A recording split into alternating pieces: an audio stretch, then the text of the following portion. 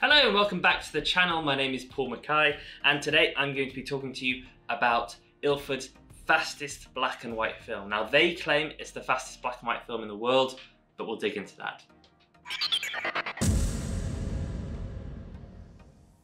Whether you are new to film photography or a long-time analog enthusiast, our channel covers all things film, from tips and tricks, film reviews to how-to videos. Subscribe now and keep those notifications turned on so that you never miss a beat. Happy shooting! So today we're talking about Ilford Delta, specifically Ilford Delta 3200. Now you may be familiar with Delta 100, with 400, and clearly this is the fastest sibling. 3200 is the advertised box speed. Now, of course, Ilford say this is the fastest black and white film in the world. Kodak say, what about our P3200? But then actually when you look at the box on P3200, it says that it's a 1600 black and white film that you can push to 3200. Who knows? Because one of the other things that you can do with this one is even in the box, Ilford have developing times up to 12,500 ISO. So pushed another 2 stops versus 3200. Clearly, we are talking about films that work really well in low light, which of course is why I've gifted it to you in the Wonder Box this month in particular. I'm not always that generous. I remember putting in a 0.8 I think last winter, just a real test. But this is a brilliant film for this time of year because of its high ISO. Now we've been through this a few times where we've talked about what happens when you gain speed with a higher ISO. You tend to lose some image quality, you tend to get a bit more grain. What folks say about this film in particular is that although the grain is more noticeable, it is still a beautiful character, it's not overwhelming, it doesn't look really muddy or noisy. Ilford say that it has very compact grain, but of course the caveat is for the film speed. Delta 3200 will always look slightly more grainy, with slightly less resolving power than Delta 100. That's just the trade-off. So what do you use high-speed films for?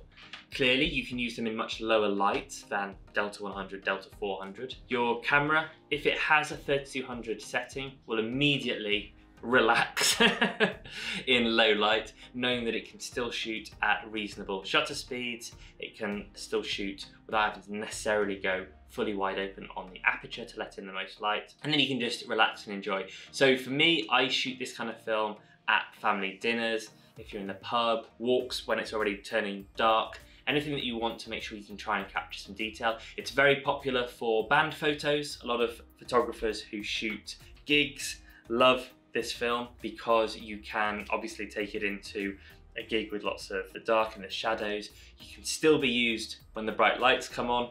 It's not going to be totally blown out straight away, but it gives you a brilliant amount of flexibility. What folks say about it is that it does a brilliant job in low light, which really is its reason for being. Now, of course, that's not the only reason. Other reasons you might want a very sensitive film is because you need to use a really fast shutter speed. So for motorsports, this was the type of film that used to be used for shooting racing sports, anything like that. Even Premiership football, if you're going to do black and white, or kids football down at the park, if your kid's in little kickers or whatever it is. This is a great film for that because you can set your camera to have a super fast shutter speed. It won't let in much light, but what light it does let in, this film will pick up. The other thing that is worth mentioning with such a sensitive film is airports, travels, and X-rays. So Emma's done a brilliant blog that you can see on our website about traveling with film. And the very fast synopsis is, it's often okay, but the best thing to do is to have your film hand checked. You may have seen these kind of stickers around. They'll often say, film can only be hand checked over ISO 800, etc. Now that's not actually true.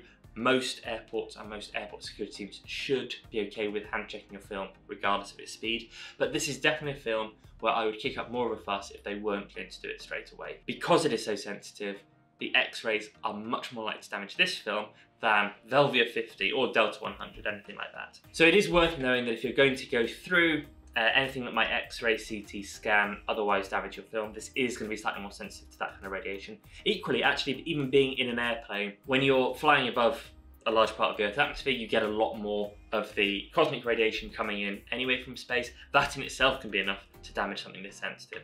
So it's not the perfect travel film necessarily, although of course, it being Ilford, fantastic quality. They put a lot of steps in place to minimise that impact, and I'm sure a lot of it will be fine.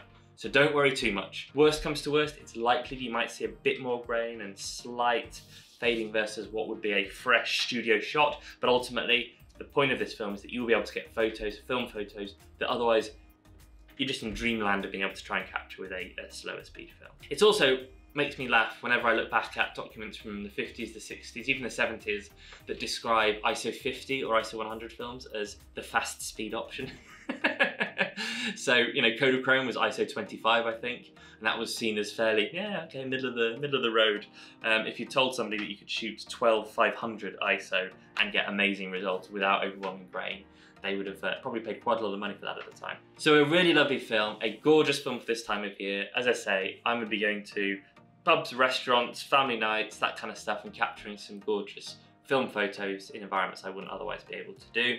I'm going to be using an SLR so that I have better control over the exposure, also ones that can read up to 1600. Again, because of historically, you're talking 15, 25, 50, 100 as being the traditional speeds. Old cameras might not have a 1600, 1300 setting, but you can adapt within that and understand how to get the best out of that film. Please do shoot it, enjoy it, let me know what you think, and I'll see you again soon.